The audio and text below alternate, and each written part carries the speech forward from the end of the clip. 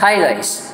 So the first slot of Snap 2020 was conducted today from 11 to 12, and most of you by now would have got a fair inkling of the kind of pattern that we got to see. So the pattern had changed this year to a large extent because of the COVID complications and logistics. So we had a 1 hour test with 60 questions, no special questions, and with fewer questions per section.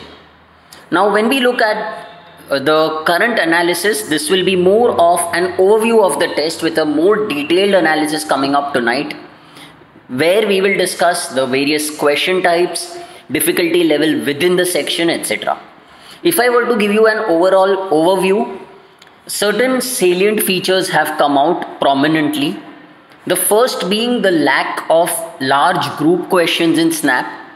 So for example, the verbal ability or the general English section had no RCs, all single questions, heavily dominated by grammar and vocabulary. Then your LR section, no large sets. Yes, there were a couple of 2 question groups, one on circular arrangement, one on input-output tracing. In certain papers, for example in my test, these were scattered. So the circular arrangement question would have been question 2 and question 20, for instance. Whereas for some other people, they were back to back. So this would have been an additional difficulty level for students. And again, in the quant section, while we had DI, it was more on the lines of the old CMAT pattern where you had individual DI questions. So no group questions.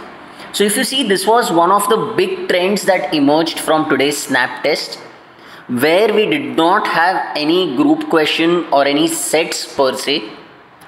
The overall difficulty of the test was very simple, especially with the verbal and quant sections being on the simpler side in a simple test. Yes, the DILR was, I wouldn't say it was tricky, it was slightly time consuming. So if you were to get stuck in a couple of series based questions or those typical questions on Snap which are a combination of common sense and physics, there you might get slightly stuck. But overall, if I see, this wasn't a tough paper or even a moderate test by any means. I would compare it more to a campus recruitment test that you would take in your final year of graduation compared to a hardcore MBA entrance test. Yes, what happens later in slots 2 and 3 remains to be seen, but we do not expect the difficulty to vary drastically compared to today. Now, what would be the scores, cutoffs if I were to strictly go based on this paper? We are hearing people attempting all questions, and obviously we don't expect the cutoffs to go beyond 50. But considering that a lot of your toppers, a lot of your brilliant students are going to have more than 50 attempts, and they would be good attempts, because in this test your accuracy levels are likely to be very high. So though the cutoffs might appear on the higher side, we need to remember that your SIBM Pune call getters are likely to be the top 1.5 percentile of the audience that took Snap. So when I consider that group of people, I would expect the SIBM Pune cutoffs to be somewhere around the 46-47 range.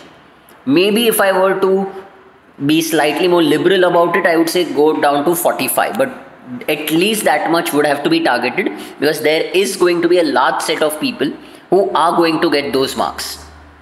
SCMHRD might go slightly lower, so give or take one or two marks. So if SIBM Pune is at 46, I would expect SCMHRD to go up to 44. So 43 to 45 would be my range for SCMHRD. The rest of the colleges, your SIBM Bangalore, your SIIB, would possibly be in the late 30s, so 38 to 40. That seems like the expected cutoff for these colleges as of now.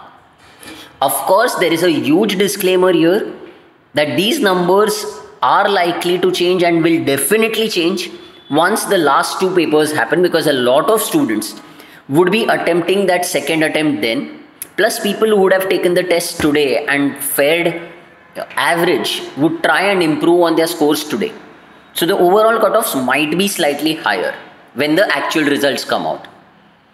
In part 2 of this analysis, which will be slightly more detailed, we will discuss the various question types and how we need to prepare for attempt 2 of SNAP going forward. So for now, the key numbers to remember would be that your 98, 99 percentile and correspondingly SIBM Pune cutoffs, approx 47, 46 plus, SCMHRD 44 plus, SIBM Bangalore, SIIB etc. 38 plus. On the whole, very easy paper. If you are even remotely prepared, you should definitely be able to score more than 40. Thank you and wish you all the best for your SNAP slot 2 attempts. Thanks.